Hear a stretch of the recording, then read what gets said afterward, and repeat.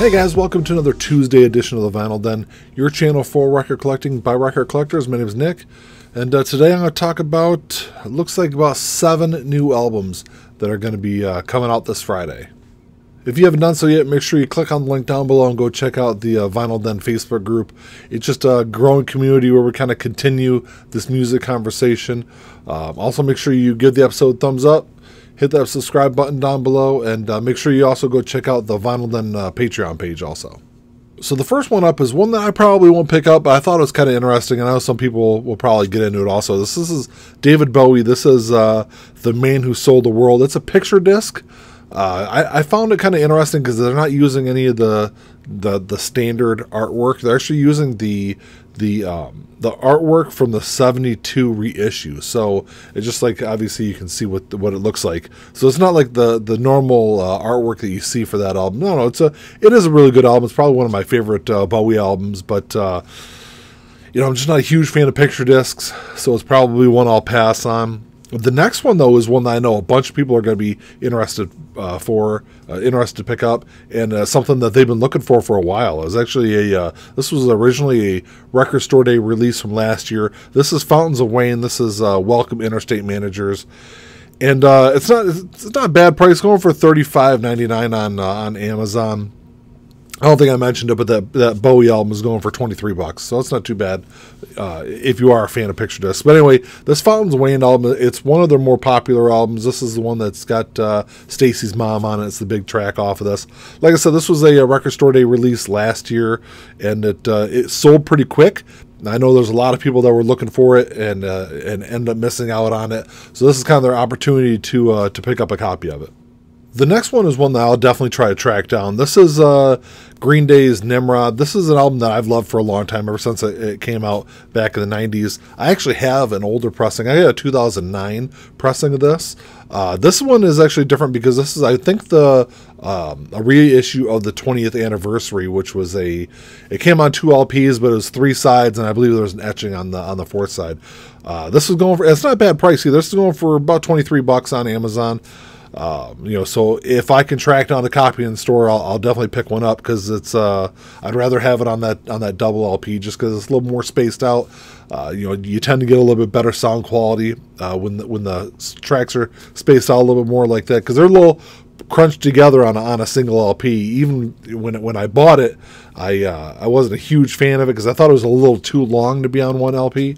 But so this one should be definitely a good one to pick up, one that I'll try to track down. I know a lot of the 20th anniversary pressings were yellow too, so I'm not sure if this is going to be yellow or if this is going to be black, but either way, it doesn't really matter to me. I'll definitely try to pick one up. I think Ian actually has the yellow 20th anniversary version, but the next one is one that I'm not a huge fan of soundtracks, but I remember watching this movie, so I think this is actually a pretty cool packaging that they put together. This is the soundtrack for the movie, the horror movie, The Gate.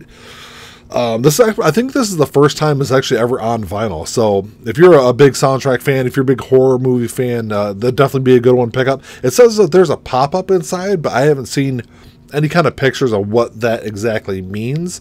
You know, when I think pop-up, I think of the Jethro Tull stand-up album from, was it 69?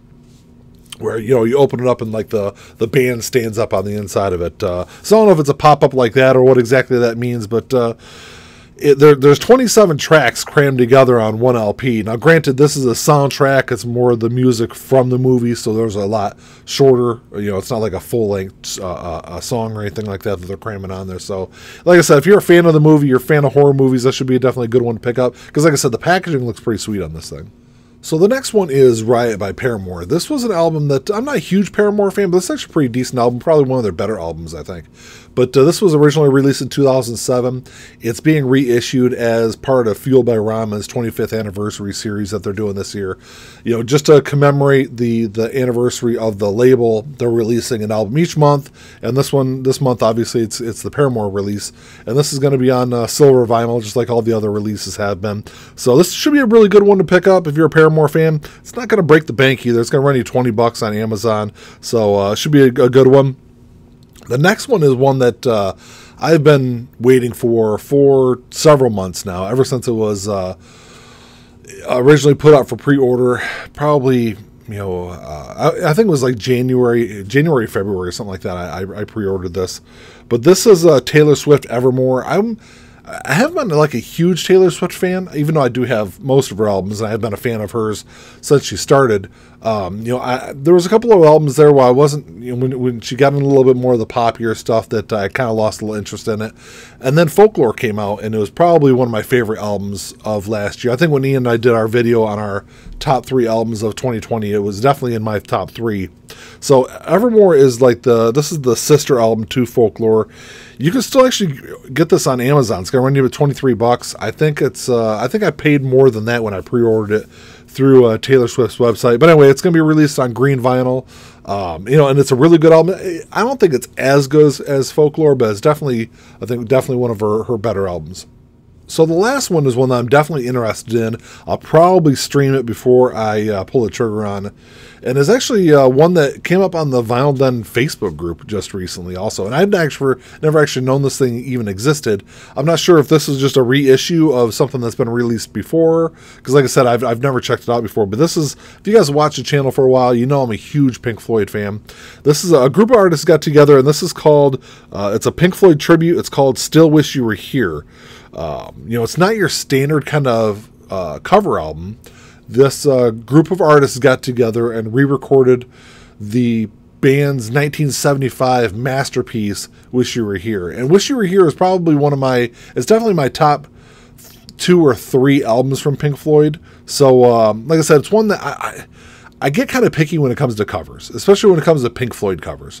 So, like I said, I'll definitely check that one out before I buy it. But there's actually a really good list of artists that are on this album. You've got Rick Wakeman's on here, Todd Rundgren's on here, Jeff Tate from Queensryche is on there, Joe Satriani, Bootsy Collins. So, like I said, just a big long list. If you go online, I'll see if I can find a list and put a picture up of the list of artists on this. But like I said, if you're a big Pink Floyd fan or a big fan of that album, this should definitely be one to at least check out and stream before you go out and try to hunt down a copy of it. Well, that's all I got for you this week, guys. Thanks for checking the show out. It's not a huge release week, at least for me. There's definitely, I'd say, there's definitely 2 albums I'll pick up. Maybe another couple that I'll stream and check out first before I decide to drop any money on it. But like I said, on most of these releases, a lot of them are around the $20, $25 range. So it's nice to finally have a week where I'm not talking about, $60, $70, $80 albums. But, definitely some good ones coming out. If there's others that I missed, make sure you drop a comment down below and let me know. Because I know every week I'm missing something on this list. But if you enjoyed the episode, make sure you give me the thumbs up. Hit that subscribe button down below. And that's about it. Until next time, keep on spinning. Peace.